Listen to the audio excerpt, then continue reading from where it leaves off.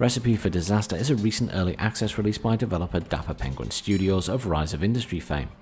Published by Casino Games, and many thanks to them both for providing a review key. As with all other reviews, the following are my honest feelings on the game. No one gets any special treatment for providing a key, which is probably one of the reasons I don't get many keys thrown at me. It does mean, however, that I will do a review, good or bad. So now on to the main event. Recipe for Disaster is a restaurant management simulator that not only puts you firmly in control of pretty much every aspect of running a restaurant, from building it all the way down to individual recipes, but it also throws in the curveball that if it can go wrong, it will go wrong. The hint is in the name, it has disasters, currently the major one being fire. However, the game has a solid early access roadmap, and many more are planned, from minor events like someone dropping plates all the way up to pipes bursting and flooding the restaurant. There are also various random events that can crop up from both staff and customers. They aim to force you to make difficult decisions. Do you let your head chef go home early and serve bad food the rest of the day, or do you make them stay and risk them quitting completely? So currently it is in early access and has just had its free play aka sandbox mode update, which has its own set of objectives to give you something to aim towards outside of the campaigns. The game is very much still in development and has a comprehensive and, dare I say, somewhat exciting roadmap planned out for the future. Now, I'll be brutally honest, the term early access often makes me cringe because I see too many large studios using it as an excuse to beta test games. However, for me, Dapper Studios is exactly the kind of developer that should be using early access. Firstly, because it has a single main dev, Alex, who runs the show, which in turn means he is extremely responsive to the community who are playing the game, taking on board ideas, feature requests, and dealing with bugs. One of the things I love about these small teams, Alex in particular here, is that I can go over to the Steam forums and see him responding to people's questions, their feedback, their bug reports. It's the kind of service you just don't get with big companies, and in turn, you can see how much heart and soul goes into these types of games. Build your restaurant from the ground up with an ever-growing array of items, paint, and floor choices. Hire staff with specific skill levels and traits that will affect both their performance and their influence, both positive and negative, on other people. Then slot them into custom groups with custom uniforms so you can keep track of who is doing what. Watch your staff level up their skills and choose bonus perks to complement them or your restaurant as a whole. Create not just your own menus but also the recipes that fill them, including how things are cooked or served based on the wants and needs of your customers. Work on improving the customer reviews, not just through your good food but also impressive eating environments and providing for other needs like toilets. Manage both staff and customer events with the most suitable outcome. Get it wrong too often and you might find yourself out of business. Keep your staff stress levels down and avoid them hitting a breaking point and quitting on the spot. And really, that's just the tip of the iceberg for Recipe for Disaster, with a whole host of new features coming during early access. You can see my roadmap video link below for that. But just to give a few examples, it includes things like competitive multiplayer, more disasters, a restaurant bar, and staff room type items. Now let's start talking about the actual gameplay. The first thing to get stuck into on the main menu is making your own character. This, like other employees, lets you set your skill levels, within sensible limits of course, and pick your traits both positive and negative. Plus a nice array of options to make your characters look how you want. You can have bright green skin if you really want. Now this character will follow you through both the campaigns and free play mode as your avatar and as one of the employees of the restaurant. The game has a solid tutorial that was very responsive to button clicks, and there are a few small areas of confusion like making your first recipe and adding it to the menu, but for early access it was beyond what I would usually expect, and additional updates will be coming to this. The campaign is currently 5 missions, but many more are planned. These gradually ramp up difficulty and in many ways act as an extended tutorial with various objectives, and more difficult to achieve bonus objectives on top of that. I honestly thoroughly enjoyed playing through them and even hung around to complete some of the bonus objectives. I will be going back to do the rest once I'm no longer pushing to get this review out. Free play was a new addition the day I got the key, and having spent some time with it, I was really impressed. It had its own set of objectives in tiers which you can push towards. I had feared it might be very bare bones with no real aims in sight, so props to the dev team on that one. Free play has 3 difficulty levels and also a custom option, so you can set things like starting cash failure options as well as the settings of what kind of restaurant it will be, and how fussy customers and staff are. Now, the basic place you start in any of the modes is building your restaurant. It's an intuitive system which you will be familiar with from other management games and things like The Sims. You drag to place walls, you paint them on each side, you place doors or windows or other items on them, you paint the floor area, you put items down, you know the drill. The only thing that I did not like here was that I had to click to paint each individual wall segment. A click and drag to paint option would be nice for a quality of life feature. There are already a wide selection of items in game, they all have various pricing, and the bigger, more expensive items are usually better in terms of the influence they provide to give your restaurant better reviews. There are many more planned, including seasonal specific items such as Christmas ones that are due out soon. Of the items, I found the most important positioning was that of tables and chairs. Much like in real life, you need to ensure that there are clear routes to doors and toilets. Otherwise, people will end up walking outside the building to get to where they need to go. And it's also very important to have a variety of tables, as you will be catering for up to groups of 4 people. Of course, it's not just about plonking down items and clicking at game speed. You need to ensure your staff are assigned the right tasks.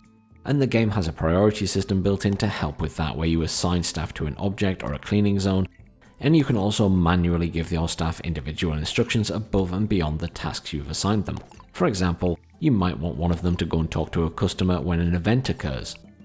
Placing your staff into groups and giving those group specific uniforms is a very helpful option in the game. It helps you keep track of who is doing what more than anything else. I had one for chefs, one for servers, and one for cleaners, for example.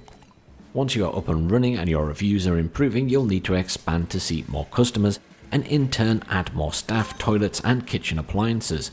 That said, if things start to go badly, you'll need to start selling things off to help settle the balance sheet. Like any good management sim, it's a fine balancing act to keep the business afloat, and obviously higher difficulty levels are less forgiving. By the way, don't forget to set cleaning zones. No customer is going to use a filthy toilet that's not being cleaned in a year. I mean, would you? You'll also need to pay attention to customer food likes and dislikes, ensuring there is something for everyone on your menu, or the negative reviews will start piling in. You can make some truly weird and wonderful recipes, or you can keep it simple, but fancier food means higher prices, and let's be honest, this is all about raking in the cash. Oh, and don't forget to order ingredients for your new menu items, as well as having enough storage space for those ingredients, otherwise you won't be serving anything. Improving the look of the restaurant is also a must. If your place looks drab, then people will review it as such. I did find that currently there does not seem to be a brightness want or need, so I cheekily built most of my restaurants without windows. You also need to sensibly deal with staff and customer requests. Pick responses wisely, or your staff members might just quit on the spot, or a customer might leave a particularly negative review. Many things influence staff and customers. You can check their thoughts tab to see if there are things you can change to improve their experience. Let your staff get too stressed though, and they'll hit a breaking point. Hit this twice in a day, and the staff member will walk immediately. As the name also suggests, disasters are going to happen. Fire is already in, which can quickly get out of control. You'll notice many items say spreads fire under their details tab. I forgot at least once to put down fire extinguishers, and it spreads really fast. And many more disasters are planned, both minor and major. The UI is well placed, and most of it is explained very well during the tutorial. My only complaint would be that sometimes the menus stay open and you miss that there is something behind them when you first start playing. An example of this would be the customer review staying open if you open the restaurant menu, and then you can't see the food price that is to the right hand side behind that. I also found at times there were a few too many little message pop-ups at the right hand side obscuring my objectives window. Just reining in the number of those on screen at once would probably help with that. Now, the game is in early access, so of course I encountered a few bugs, most of which have been fixed between the time I first spotted them and now, which is about a week, and that's pretty fast service. I did not encounter any game-breaking bugs, so really it's nothing that I would not expect from an early access game, so I'm certainly not going to mark it down for that. Now, because it's an early access game, I get to add myself a little list of things that I would potentially like to see in the final version of the game. So the first would be my quality of life features. The ability to click and drag to paint walls would be a nice addition. The review window auto-closing when opening the food menu or other menus, for example. A feature that I would like to see is it would be nice if there was some way to encourage you to put more plants and items outside the building, other than just me wanting it to look pretty. And with the other disasters being added, I wonder if there's scope for a maintenance skill to also be added so someone can do repairs. And then finally, it would be nice to see if there was some kind of brightness request feature that could be added, like the influence feature for how good looking the restaurant is, just some way to encourage you to put in windows or lights as the case may be. Sort of an extension of the current influence system where a brightness meter also shows up at the side. Graphically, the game stands out in its class for its attention to detail, from the cooking animations to the little order slips appearing on the kitchen service window. The devs have got it all covered. Graphical updates for the characters are ongoing, but there is a good variety of clothing, hair and general look choices already. Items all have a very distinct look depending on the quality, and there are various final plate or bowl options for meals. Now, not many games provide that level of detail that I can pick to serve a plate that looks like fish and chips, or a bowl that looks like noodles. The world around the restaurant is quite nicely designed, and you have access to many of the items used there to make your restaurant look stunning inside and out. And there is nothing stopping you from making a lovely outside eating terrace, except maybe some of the typical British weather. Sound-wise, the background music is very nice and relaxing, as I would expect from any management sim. There are suitable background and animation sounds, including a bell when a dish is ready for service at the kitchen window. It's a little detail like that which really makes the game stand out. Recipe for Disaster is a prime example of what early access should be for. A small developer making a game that the community can influence and provide their feedback on. Yes, there are bugs, it's early access, but they're getting fixed fairly rapidly. And yes, not all the planned features are there, but again, it's early access and it's the community's chance to influence how these proceed with a developer that actually seems to want to listen. It provides a management sim experience with a difficulty level somewhat controlled by how deep the player wishes to delve into the underlying complexity. Thus, it is something that you can approach as both a newcomer to the genre, as well as an experienced player looking for the next challenge. I enjoy living on the edge, so I was risking going bankrupt on a daily basis, but you could equally build up a stockpile of profits before you start expanding. For me, it stands out already for its level of detail both graphically and in underlying systems. But that's just for starters. It has an exciting roadmap of new features that will add both more fun and complexity to the existing game. It has a way to go, but I actually feel like it will get there, unlike some early access titles. Right now, there's plenty of fun and intuitive gameplay, and as of recording, I've put almost 12 hours into the game. And that's without pushing to get all the campaign bonus objectives and not putting more than a couple of hours into the free play mode. I will of course upload these as separate videos at some point on the channel. Now currently the game is available on Steam at £14.99, €16.99 off $16.99 US. I think there's plenty of content and replayability there for that price, plus with the regular updates including the new features and a Christmas content update coming this month, I can highly recommend giving this one a go. I won't score the game out of 5 as it's early access and I will reserve that for final release, but early indications are certainly positive.